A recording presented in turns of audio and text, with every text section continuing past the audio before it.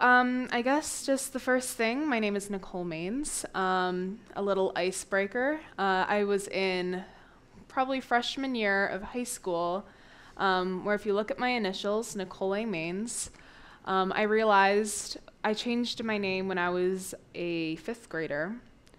And when I was a freshman year in high school, I was doing an art project that required us to write a logo with our initials. And so, I was playing around, spelling them upside down and sideways and forwards, and then I got to backwards, where I realized Nicole Amber Maines backwards spells man.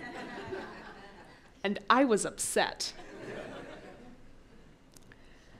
But, that's a realization I had when I was in high school. A realization I had when I was younger was that I wasn't a boy.